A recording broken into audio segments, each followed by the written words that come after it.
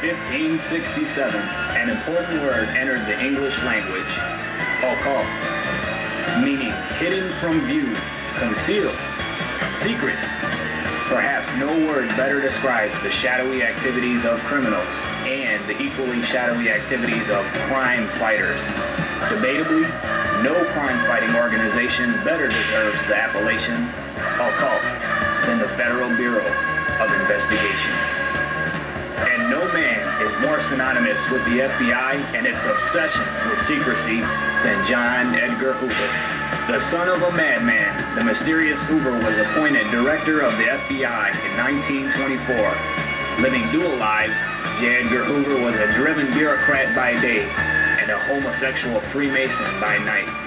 Hoover's 40-year relationship with Assistant Director of the FBI, Clyde Tolson, was well hidden outside of the inner circle of Bureau agents, who referred to the couple as J. Edna and Mother Tolson, or Johnny and Clyde.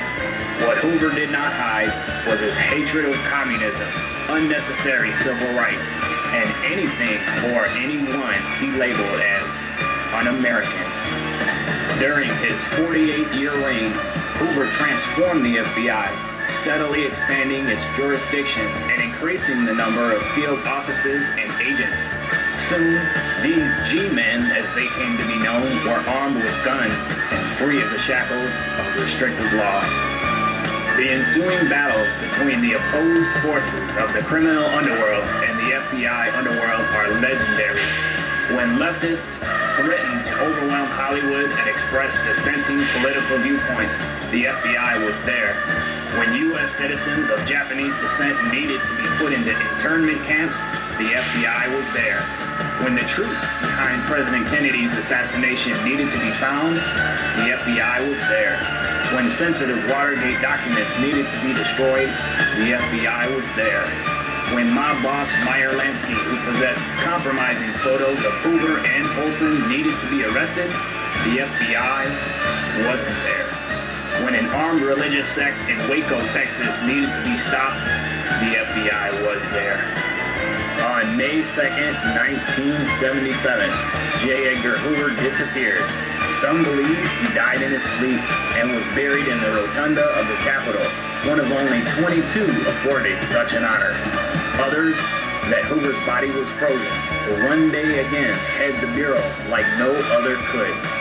Some, too frightened to say so in serious tones, believe that Hoover's intellect and memories were transferred to a supercomputer, and to this day he still leads the FBI through figurehead directors. All that is known for certain is that Clyde Tolson arranged for the destruction of all Hoover's private files, and he officially ceased to exist. Whether his fate was heaven, hell, or Silicon, Hoover entered a hidden place, a secret, concealed place, the realm of the occult. Today, the FBI operates under 6 national priorities: the traditional foreign counterintelligence, organized crime, and white-collar crime, combined with the more recent counterterrorism, drug investigations, and violent crimes. Yet, rumors persist of a 7th hidden priority as old as any other: investigations of the occult. Occult. Occult. Occult. Occult.